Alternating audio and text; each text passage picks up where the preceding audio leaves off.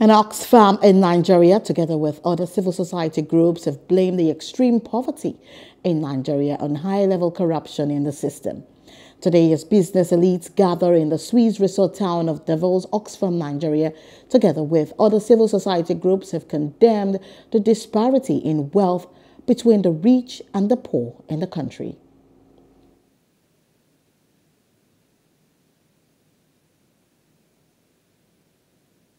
The absence of proper taxation system in the country is also one of the very reasons why the government is losing a lot of money.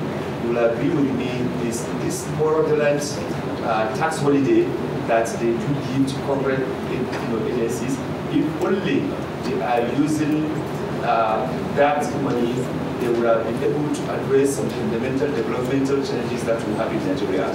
There's no reason why, because you have interest in the company,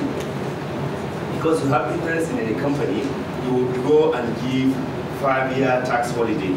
And there's no monitoring of the commitments that is supposed to come along with it, which is to say that if we give you tax holiday for 5 years, you should use the social corporate responsibility to help in terms of implementing education, healthcare system, and infrastructure.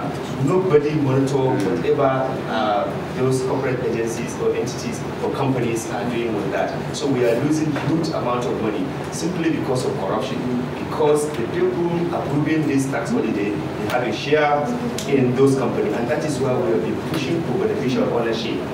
Because with beneficial ownership, we will be able to identify and know who owns what, who is director. The recent scandal again, PASA, exposed how government officials dubiously use their own company, use their wives and children, and get this kind of either consultancy or contract or tax holiday.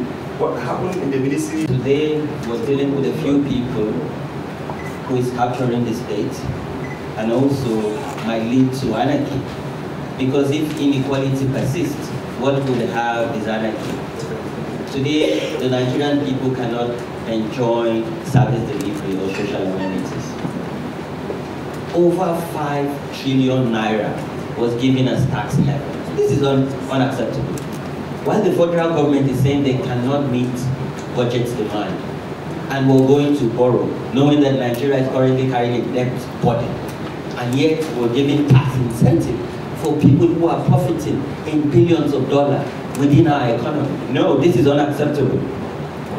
We need a new era of tax, a regime that ensures fairness, equity, and justice. Because again, if we continue like this, this will lead to state capture and anarchy. Thank you. Hello, hope you enjoyed the news. Please do subscribe to our YouTube channel and don't forget to hit the notification button so you get notified about fresh news updates.